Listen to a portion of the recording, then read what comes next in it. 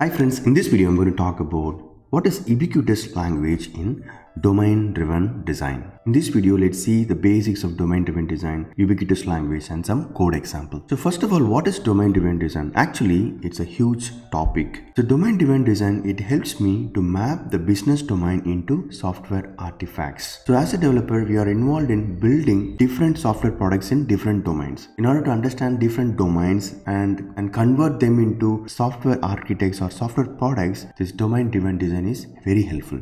The domain-driven design helps me to design a software product with good structure. Domain-driven design, it helps me to understand the complexity in the business domain. When I say business domain, please understand it might be an e-commerce website or travel website or healthcare or manufacturing website. So these are the different types of business domain. There are complexity in this business. So when we build a software product in this business domain, we have to understand the complexity and the normal terms used in these different businesses. It's a set of principles and practices which helps the software developers to create a better software. So what is a ubiquitous language? It's a model that acts as a universal language to help the communication between developers and domain experts. So mostly the product owners or business analysts will interact with the domain experts to understand the domain well, and they will also understand the business requirements, what is the challenge they want to face and what is the software product they want to build, and then explain to the software developers. So during the software development process, we need a unique language so that we can better understand the customer's need and then provide an appropriate solution. So this is where the ubiquitous language helps us. So why do we need this ubiquitous language? We might be building the software in travel industry, healthcare, sports or e-commerce business domain. So while building different products for different business domain, it helps to define the model for us. That's where we need a ubiquitous language.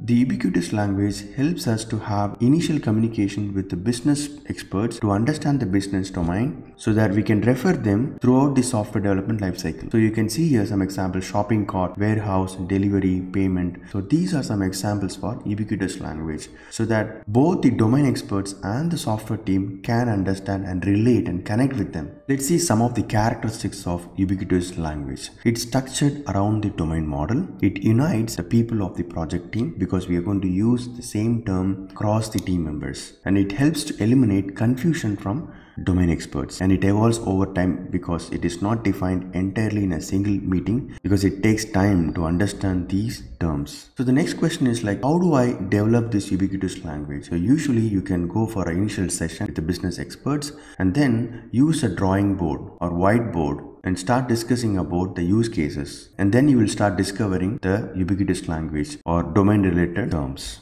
Please remember, it takes time to develop this ubiquitous language for a software product. So initially have some sessions with the domain experts to understand, and don't worry about if something is not clear. During the session, ask more questions to understand the domain and clear all your doubts about the business terms. And I would like to say that I'm working currently in the 8th domain, and it's really a great learning experience. And as a team, you can also have an event storming workshop where you will try to understand the domain very well by asking questions to the domain experts so that you can gather the ideas and the business requirements from the domain experts. Let's see some code examples. I would like to show you how, and you can see the business terms used in the code. For example, payment, reference ID, event publisher, money, quantity, card controller, card item, product ID, title, order item, product ID, and then in stock, order ID, product ID.